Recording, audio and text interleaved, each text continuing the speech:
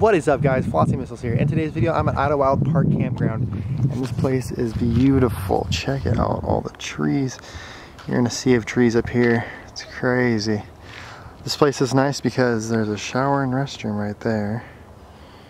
And nobody's here. This is crazy. My friend Andrew recommended me this place, and I can see why. It's awesome. He comes out here in his FJ camps, or glamps, whatever you want to call it. But it's only $25 a night, so it's super cheap. There's 96 spots, and there's only 6 people that were staying here, something like that. So I had like 90 spots to choose from. I could have chosen anywhere.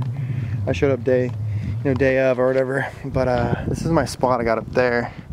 Let's see if you can see it. See the van up there? Let's get a better angle, maybe. There's the Westy. Look at her on all her glory pop top. Allie's right there to the right, making some pancakes. But yeah, super nice campground. I think there's 2 hikes you can do on it, and it's about like a half mile away from like the main little town or whatever. So you can go into town and get food and stuff. Last night when we pulled in, we just popped over there and got some food, and it was really good actually. Some burgers. I got some pastrami. I'll show you guys the trail I had to go up though. So this is, I don't know if you guys can tell how gnarly this is. This is sand, first off. Excuse my Adidas mandals. But yeah, this is sand, and it's all rutted. I don't know, you guys can't really tell on camera, but this thing is pretty gnarly. And the van again did it no problem. Good old Westy never fails me. So yeah, you can have fires here still. We talked to campground hosts, they were really cool. We gave her her number just in case anything happens, they can give us a call. But yeah, look how sketchy this dirt is. It's like really it's just sand. And it made it up no problem.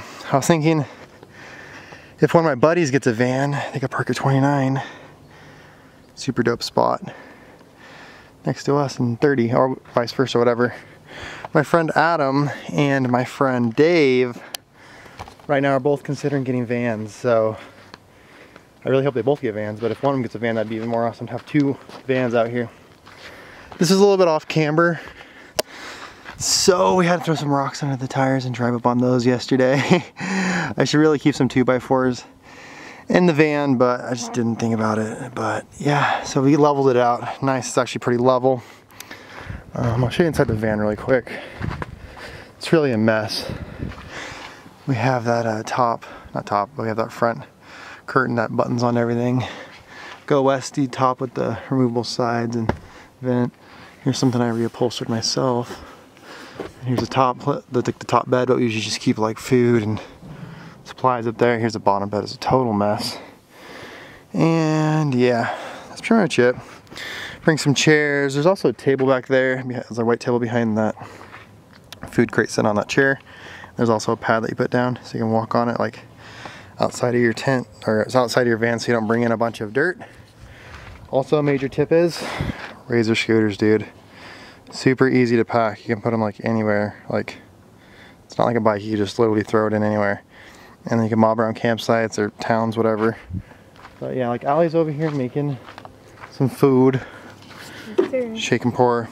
I think I said this before, but shake and pour is like key to going camping. Only like $2 too. 2 bones. So yeah, it's like $2, and it's super easy to make because you just add water. And obviously if you're going camping, you're bringing water. But man, just take a look at that van. So stinking sweet. Love the Westy. I've had this thing for, I think like 4 or 5 years now. It's like the second vehicle I've owned the longest. And I live about an hour and 45 minutes away from here. No problems all the way. We're at like, what, 5,000 feet elevation now or something like that? Yeah, over. And did great the whole way. A little water cooled 1.9 liter. Full stuff.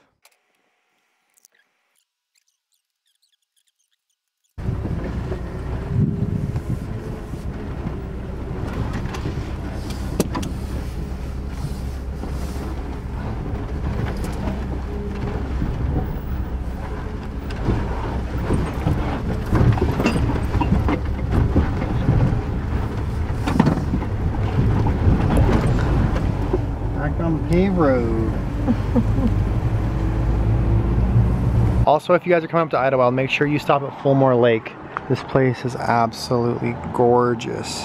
The water you can't swim in, it's nasty water, but look at that reflection, dude. Yeah. So sick. So I definitely recommend stopping here. It's right off the highway. Just take an extra 10 minutes or whatever. You can walk around it. We walked around it, and there's like seating all along there, and there's places you can barbecue and all that kind of good stuff. But that was my little review of Idyllwild. In town, everything was closed pretty much on Tuesdays and Wednesdays. I guess a lot of stuff closes. That's the days we're up here, so that was kind of a bummer. But on the weekends, I guess it's really popping off. But thank you for watching this video. If you like to go ahead and give it a thumbs up and subscribe to see more car content or nature content. I don't know. Thanks for watching.